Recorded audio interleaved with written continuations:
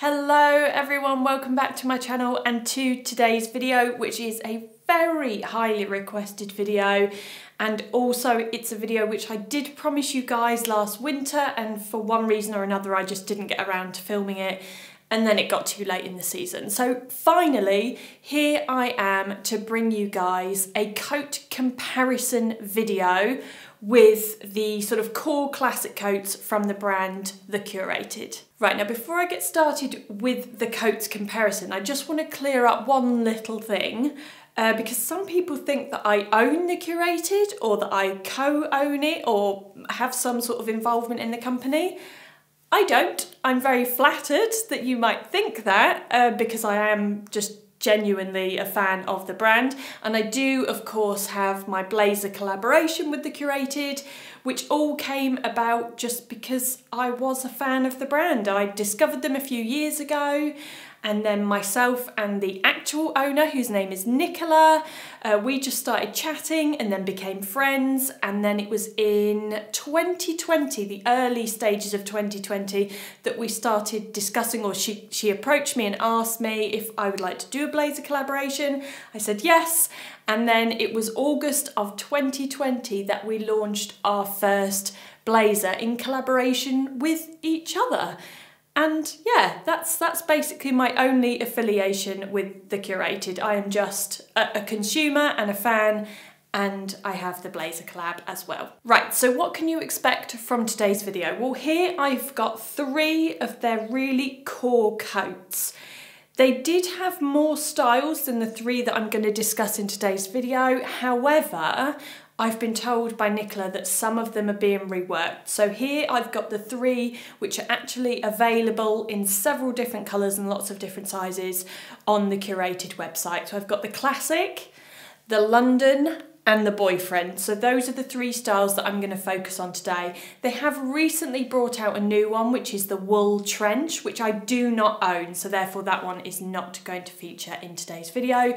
And if anyone wants to skip a certain style and go on to the next, I'll leave timestamps for each of these styles down below in the description box. And for full disclosure, I know that I have a business relationship with The Curated, but this has been in no way sponsored. I haven't been paid to do this video. It's just one that you guys have requested time and time and time again for quite a few years actually. So that's why I decided to film it. However, I do have gifted items within this video. So for anyone that's ever read the disclaimer down in my description box below the video, you will know that gifted items are obviously a form of advertising. So in the light of being fully transparent, that's where we're at. Right, now we can finally get started. So I'm going to start off with the Classic coat, because this was the first style that I ever had from The Curated. It's essentially the coat that sort of sparked my love affair with this brand. Now, first of all, I'm going to discuss the fabric. Now, the fabrics of all the 3 coats that I've got here today are all the same, albeit obviously different colours, but they are all a wool and cashmere blend. So it's 70% merino wool and 30% cashmere. And perhaps for anyone out there that has got one of these coats, you will feel that they are so beautifully soft, and it's that very hefty amount of cashmere within this sort of wool mix that makes them so beautifully soft. Now, given that this is quite a luxurious fabric and a very delicate fabric, of course, being made from all natural fibres, there are no synthetics in here whatsoever, that does mean that they are dry clean only. And I know that you guys are more than likely, I'm going to sort of preempt this question of how do you care for them or wash them. Well, they are dry clean only, so ideally you need to take them to a dry cleaners. If anyone has attempted to wash one of these coats at home, do let us know how that panned out down in the comments below. But I am a firm believer in only washing a coat or laundering a coat in whatever way it may be, whether it's taking it to the dry cleaners or attempting it at home, when it actually needs it. So as you would have seen in a video a few weeks ago, I pack away my winter coats, and then when I get them out to do my wardrobe switch over, I hang them all up on a rail bit by bit, because I've got a lot of coats, and I give them a steam, and this for me sort of gives them a freshen up. I have yet to get any of my coats dirty, so in all honesty, I have not actually washed or laundered, taken to the dry cleaners, any of these coats. But that is the laundering advice that I would give, is to treat them with the care that they deserve and to only take them to a dry cleaners, but when they need it. If you have a steamer, or maybe perhaps you want to invest in a steamer, that's great. It's a really good way to freshen up any of these kind of wool and cashmere coats. Now, having a steamer will also come in handy to remove any creases. I steam mine at the beginning of the season, as you would have seen in that video a couple of weeks ago, and that's it. I've never had to re-steam a coat. That said, I do remove my coats when I'm sitting down, like if I'm on the train or if I'm in the car. I do tend to remove my coat so that I don't get any crease lines. But because it's such a sort of, I wouldn't have said it's a heavy fabric, but it's definitely heavier than a cotton fabric like what you might have on a trench coat. So actually the weight does tend to keep creases out. However, if there is anyone out there that has a coat from the Curated, perhaps you commute and you sit down in it every day, do let us know how your coat has fared during that commute down in the comments section below. As always, the comments are fully open for you guys to give your honest feedback and any additional nuggets of info that might be useful to anyone else here in the audience. Another point about the fabric is warmth, and a question that I do get asked on a regular basis is, in what sort of temperatures can you wear these coats from the Curated? Like, will they be suitable for winter?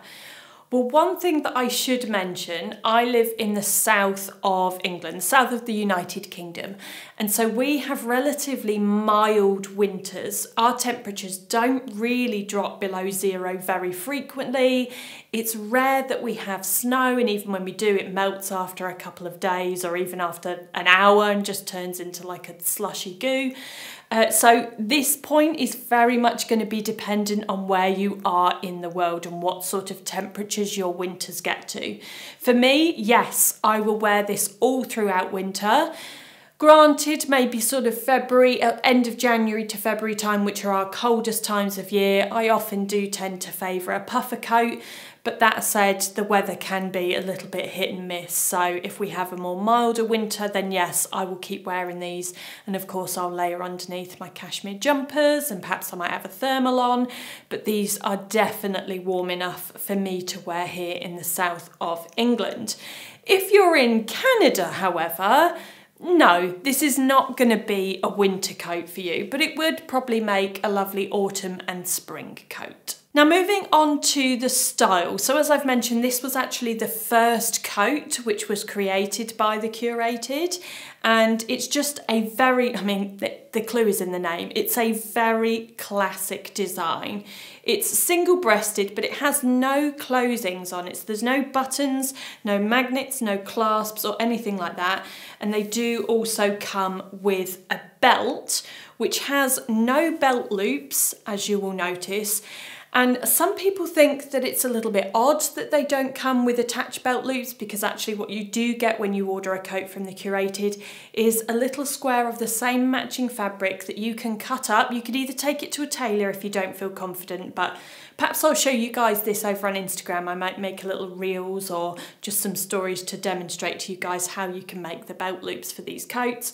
But they don't come with them attached. So you can cut up the fabric, either take it to a tailor or do it yourself and add in the belt loops to wherever you want them. Some people think this is a bit weird and a little bit lazy of the brand, but actually I think it's a benefit because it allows you to sort of place those belt loops where you want them, if you want them, because this coat looks incredible without the belt. The only problem is if you do decide to wear it with the belt and then you take it off while you're out somewhere, you have the risk of losing the belt.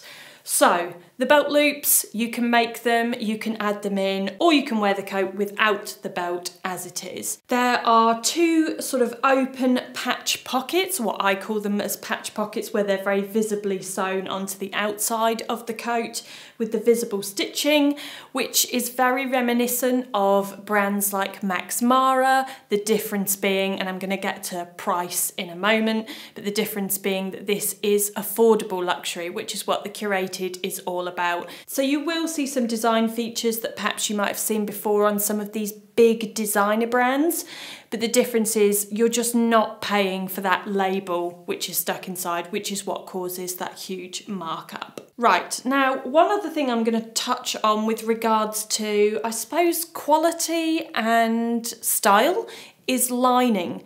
These coats are not lined, and that goes for all of the ones that I've got on the rail here. This is not a sign of poor quality. This is simply how this design of coat is supposed to be. They're not supposed to be lined. Lining affects how a garment moves, it affects how it hangs on the body, it affects the weight. And given that this fabric, it's not really heavy, but it does definitely have a weight to it because it's relatively thick. It would make the coat so much heavier. And I personally love how the coats move in this fabric. They're very, very fluid and they just look absolutely beautiful. And it is not, again, it is not a sign of poor quality or laziness on behalf of the brand. This is simply just how this style of coat is supposed to work. Right, now let's talk about sizing. So just for reference, because you guys will see me in the cutaways, I am 5'9", which I think equates to about 180 centimetres, which puts me in the tall category. I would be classed as tall, I'm above average height. And I am a UK size 10. Now, one thing I like about the Curated is that they not only offer a conversion chart so that you can see, because their sizes go in extra small, small, medium, in fact they're extra, extra small, in some cases extra, extra, extra small, all the way up to extra, extra large. And they show you what your equivalent size would be, whether you have, whether you're in Australia, the US, European. So there's a really good size chart there, but they also offer a measurements chart, which I think is so incredibly important because offering the precise measurements of a garment will allow you to measure at home and to see what works best for you. And that in turn, technically, this is the theory behind it, should cut the returns because of course a lot of people these days, when a brand like the Curated tends to just be, or most accessible via online. I think they actually have a concession within Galeries Lafayette in Paris and also a store in Australia somewhere, but I am sorry, I've forgotten. But basically when brands do tend to be predominantly online, a lot of people order 2 sizes and of course then you have to return one. And I don't have the statistics, but it actually costs brands a fortune to have returns. And it also adds to all those carbon emissions as well. So ideally, the theory or the plan is, I think, for a lot of brands to try and cut the rate of returns, which is why they offer the measurements chart. Now, according to the conversion chart, for me, a UK 10, I would be a size small. I had a size small in this coat originally and I found that it wasn't quite big enough for me to have in the sort of more slouchy style that I prefer, and I couldn't layer underneath slightly thicker knitwear when it got a little bit cooler. It was fine with just a t-shirt underneath or perhaps a very thin cashmere, but when it got to wearing slightly thicker knits, it was just no good. So I have sized up 1 size to a medium, and I would recommend that for anyone who is not petite and for anyone that wants to layer over slightly thicker garments come sort of winter time. Now, my only criticism of this coat, and I'm going to kind of get to lengths of each style in a moment, but my only criticism for the classic coat as a taller person is that I could do with it being a little bit longer. It's not my ideal length for a coat. Whilst I still love it, I would prefer things to fall sort of mid-calf on me. But the bonus of the length of this coat means that it's not going to swamp anyone with a petite body shape. So that's why the Curated is often quite popular for anyone who needs something in more of a petite fit, because they go down to quite small sizes and because the length isn't going to drown you. And finally, I'm going to touch on price. So the current price of the classic coat is £420.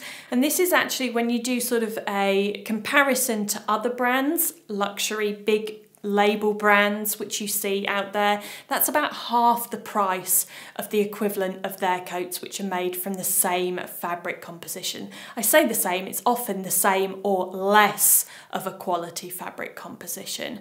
So again, as I discussed earlier, that's what the Curated is all about. It's all about cutting those hefty markups and bringing us these sort of luxury pieces at a more affordable price. Right, now I'm going to move on to the London coat, and I have already talked a lot about the fabrics when I was speaking about the classic coat, so I'm not going to talk so much about the fabric of this one because it's the same. It's the same 70% merino wool and 30% cashmere blend. But I'm going to talk more about the sort of style, fit, cut and sizing of this one. And then at the end, you guys are going to see a comparison of all the three styles together. So the London coat. First of all, this one is double-breasted, and as you can see, it does have a fastening on it. So it has this double-breasted button detail. However, it also comes with the belt. Now, my advice for this coat would be to absolutely not add the belt loops, and the reason for that is because it's quite a sort of masculine cocoon shape of coat.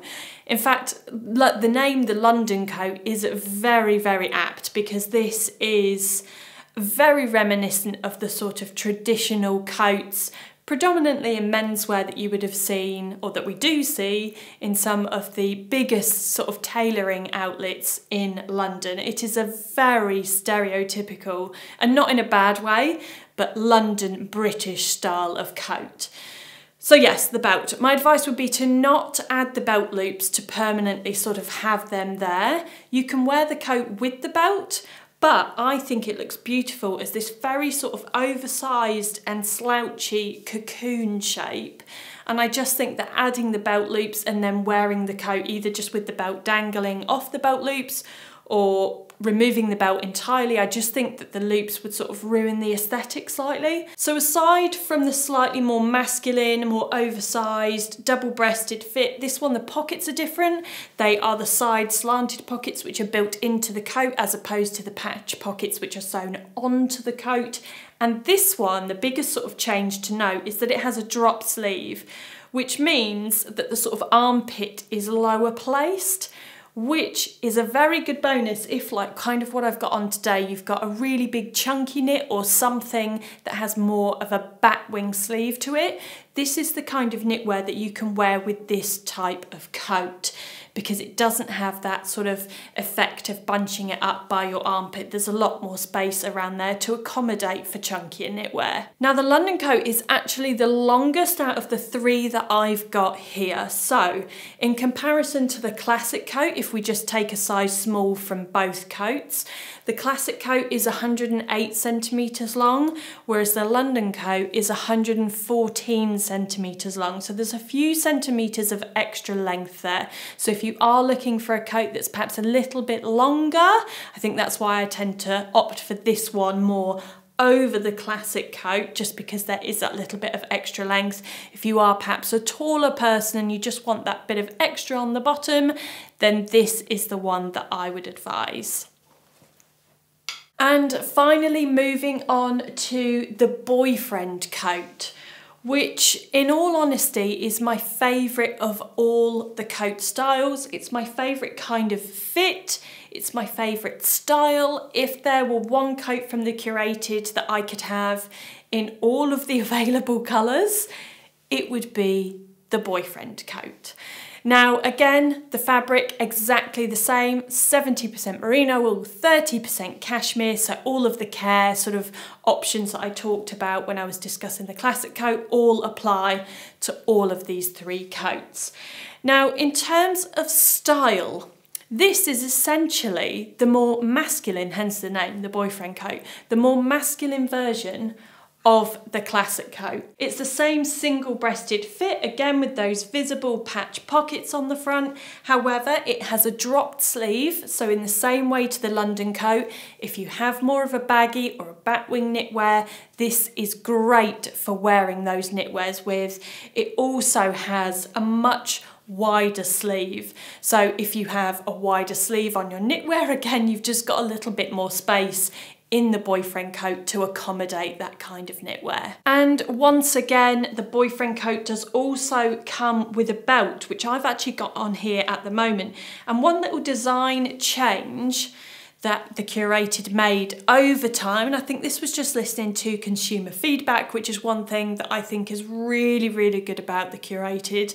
They listen to consumer feedback, listen to their customers, and always sort of work on their products to make them better. So here, what you might be able to see, I'll probably have to show you guys this more thoroughly in the cutaways, but there's like what we call a temporary belt loop there, and it's essentially just a string belt loop. Now you still get the square of fabric with these coats that you can turn into permanent and more sort of matching belt loops if you want, but it does look beautiful left open. It looks equally as beautiful belted as well, kind of wrapped up almost like a dressing gown or like a robe coat. And in terms of length, this one actually just falls short of the London coat, so it's longer than the classic, and I think that's just more so because it's a slightly more oversized, so therefore you would gain a little bit of extra length, but it's not quite as long as the London coat. And once more in terms of size, which actually, sorry, I don't think I mentioned that for the London coat, but I have them both, or rather all three coats I have in a size medium, which technically would be one size up from my normal size, from a UK 10, which would equate to a size small. I've sized up, even though the boyfriend coat is a little bit more oversized in general. That's, I suppose, something to note. It is a little bit slouchier anyway, but you guys know I do love a slightly more oversized fit. So perhaps in the boyfriend coat, you might not necessarily have to size up, but if you like the fit, as you can see it on me in the cutaways, then I would advise sizing up, especially if you want to accommodate larger knitwear come the much cooler seasons. Right, there we go. I know I was a little bit more concise when discussing the London coat and the boyfriend coat, but I'm hoping I've answered your questions and covered a lot of other topics when I was originally starting with the classic coat, and hopefully you guys would have seen the sort of differences in style, fit, how they look belted, without the belt, how they hang on the body, sizes, etc. in the cutaways as well. Now, if there's anything that I haven't covered or a question that you don't have the answer to in this video, then please do leave me those down in the comments section below. But otherwise, thank you as always for watching. It's greatly appreciated, and I will see you next time.